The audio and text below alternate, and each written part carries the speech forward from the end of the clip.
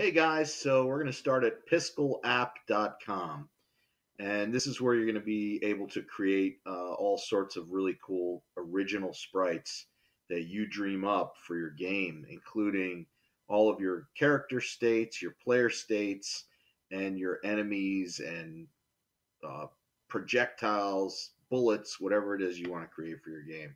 It can all be done here in Piskel. So you can create a sprite here to get started, or you can just go ahead and I think in login they want you to jump in with your Gmail, and there's that handsome devil there that you know and love.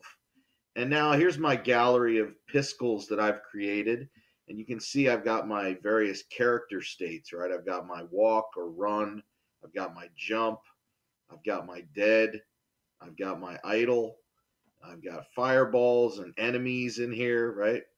And they're all part of my library of even my little guys created a couple of these, Miles and Teo.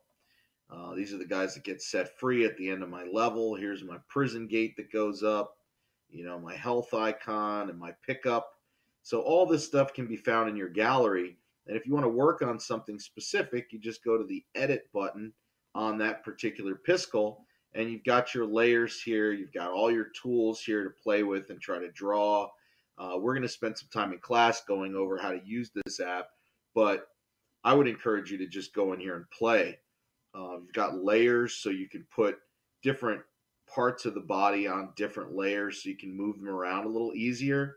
So you can see on this one, I have a torso and two different arms and two legs, and I'm moving them all independently in the frames on these separate layers. The layers help me do that with these tools.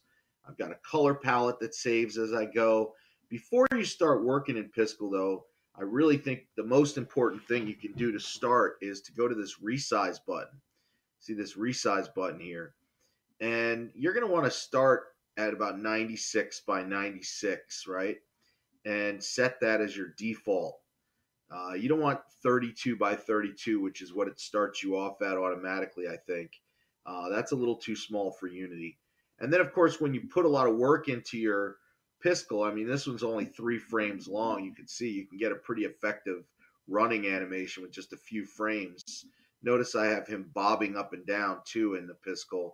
So it appears like he's running. So I've moved his torso down a little bit in one of the frames.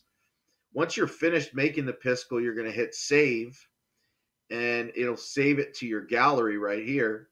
And then you can export it with this button here when you've finished all of your graphics and you want to start saving them locally so you can import them into Unity.